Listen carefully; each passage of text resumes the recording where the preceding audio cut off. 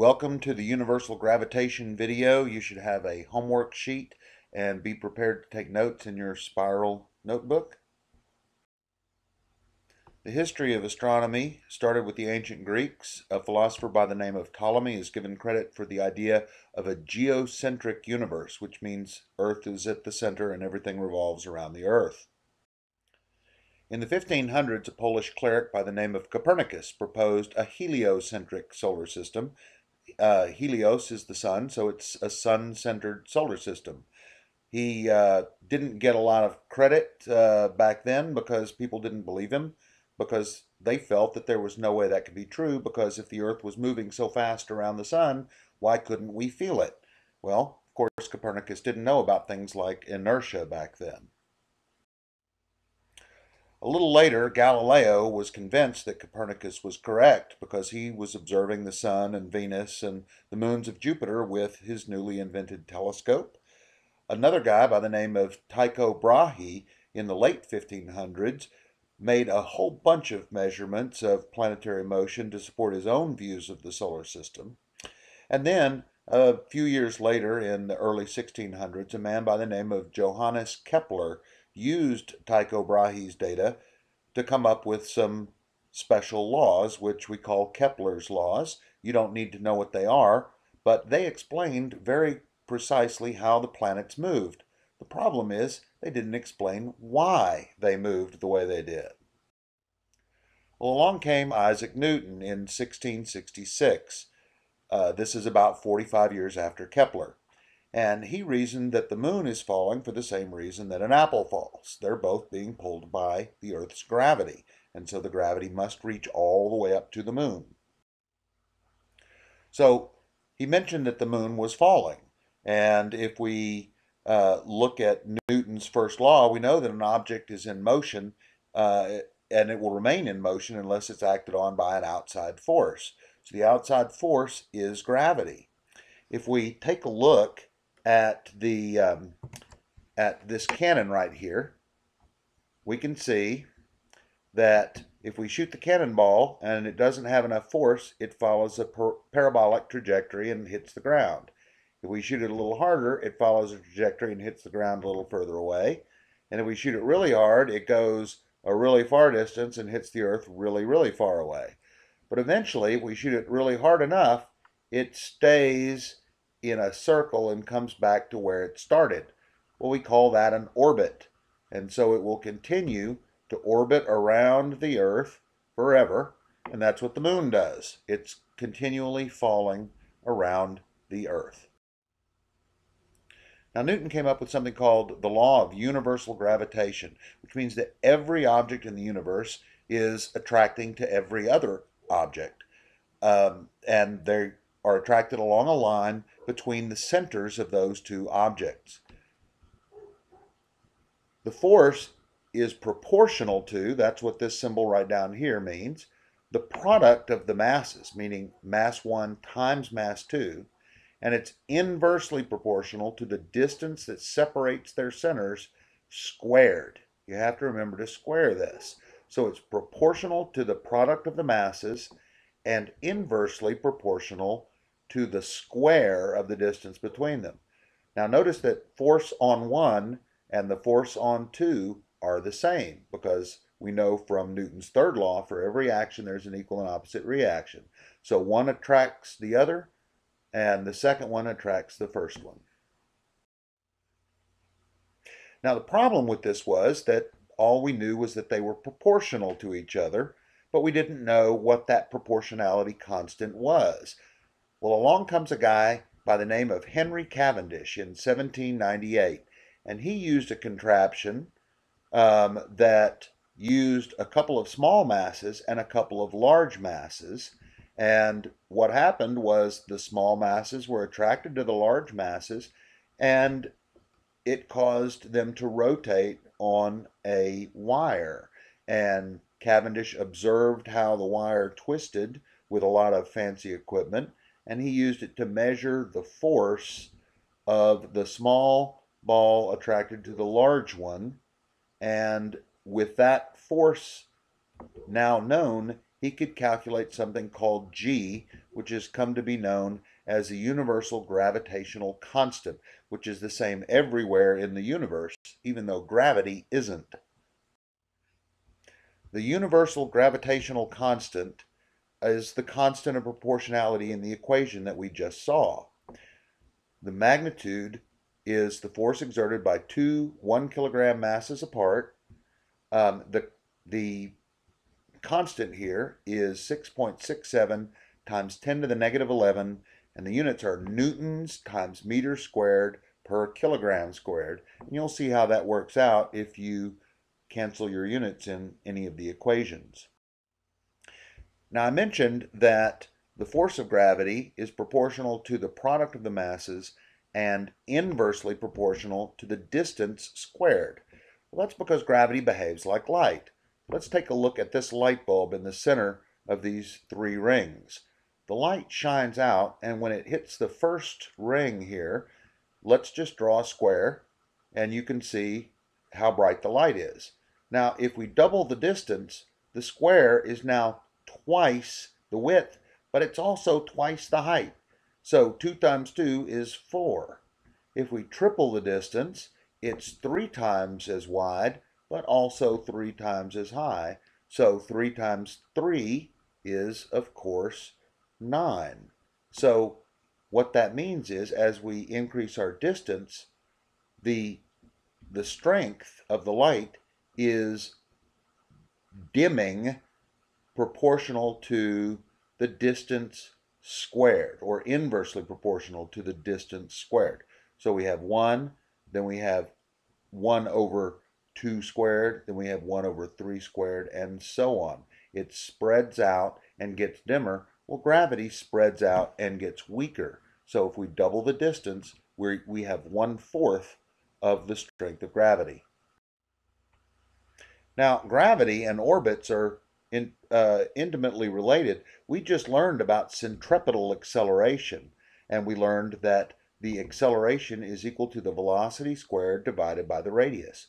We also learned that the centripetal force is equal to the mass times the acceleration. And lastly, we learned that the force in circular motion is directed towards the center, and that's called centripetal force. Well, guess what? The centripetal force in an orbit is gravity. So when we spin the stopper around on a string, the centripetal force is caused by the string. The moon spinning around the Earth, the string is gravity. So the centripetal force and the gravitational force between the Earth and the moon are exactly the same thing. So in review, objects orbiting around the Earth are actually falling, but they have enough velocity to avoid hitting the Earth, and so they keep on going around and around. It's just like the stopper spinning around on a string. Gravity is the string. Everything pulls on everything else with a force that depends on the masses of the objects, and it's inversely proportional to the distance between them squared. So gravitation decreases according to something called the inverse square law. And that applies, as you'll find out later, to light, to electric charge, to magnetic fields, and a lot of things. So you need to learn that inverse square law. So now let's look at your homework problems. Your homework problem number 1 on your worksheet. I'm going to do 3 of them for you. First of all, how much would a 70 kilogram person weigh on Mercury? We're going to use the guess method, so I've written down GUESS over here on the side. First, let's list what we know. Well, M1 is the mass of the person, 70 kilograms. Well, they're standing on Mercury, so M2, we need to know the mass of Mercury, 3.32 times 10 to the 23rd kilograms. That number is right up on the top of your worksheet. The distance to the center of Mercury, if you're standing on the surface, is just the radius of Mercury, and that's 2.44 times 10 to the 6 meters. So that's the distance to the center, from your belly button to the center of Mercury. Our unknown is the force of gravity on Mercury, which is, of course, the weight on Mercury. Remember that the force of gravity on an object is its weight. The equation we're going to use, the force of gravity is equal to G, that's big G, not little g, big G, times m1 times m2 divided by the distance squared. We don't have to rearrange this equation, we just need to substitute. And when we do, we get this big monster. It's really just big because there are a lot of units in there, which you don't put in your calculator. But you have 6.67 times 10 to the negative 11. Remember, you put that in with the EE button, 6.67 EE 10, and then your sign change 11. These numbers are on top, so times 70, and then times 3.32 EE 10, or EE to the 23. So 3.32 times 10 to the 23. And then on the bottom we have divided by 2.44 times 10 to the 6th. And remember that it is squared. Don't forget that. You need to plug this into your own calculator to make sure that you get the same number I do. A lot of people are getting wrong answers because they're either putting them in their calculator wrong, or for some reason their calculator thinks it's smarter than they are. But you should practice this yourself to make sure you're getting the same numbers. Just because you can write it down doesn't mean you're going to get the same answer. The answer here is 260 point newtons. I put the decimal point in there to show that there are 3 significant figures like there are in all the numbers that we have been given in our guess method. Let's look at problem number 2. If Pete, who has a mass of 90 kilograms, weighs himself and finds that he weighs 135 newtons, how far away from the surface of the Earth is he? Well, he's standing on a super tall building, a bunch of miles high probably, because we know that from our old equations, force weight is equal to mg. Well, 9.8 or 10 times 90 kilograms, he should weigh about 900 newtons, but he only weighs 135. So he's got to be really far away. Let's figure out what we know. We know that he weighs, or has a mass of 90 kilograms, and that he weighs 135 newtons. The mass of the Earth is 5.98 times 10 to the 24th kilograms. What we're looking for here is the distance. So we need an equation. Well, we're going to use the same equation in all of these. But the problem is, distance is on the bottom over here instead of where we'd like it on the left side of the equal sign. So we're going to have to rearrange this equation, something you'd better get good at. The distance was squared, so after we rearrange, we're going to have to take the square root. And we end up with the square root of big G times the 2 masses divided by the force of gravity. And when we substitute that in, again, we got a really big looking thing here, but we've got square root, so we have to hit that square root button, and it's going to open the parentheses for them, and we're not going to close till we're done. I put parentheses here to show you how these numbers separate, but don't you close your parentheses until we're done with these numbers. We have 6.67 times 10 to the negative 11. Remember, you put that in, 6.67 EE, sign change 11. Then we're going to say times 90, and then we're going to say times 5.98 EE 24. Then we're going to divide by 135, and then we're going to close our parentheses. That is so that everything is under the square root. When you're done with that, you go on and hit the enter button, and you should get 1.63 times 10 to the 7 meters. If you didn't get that, you're putting something into your calculator wrong.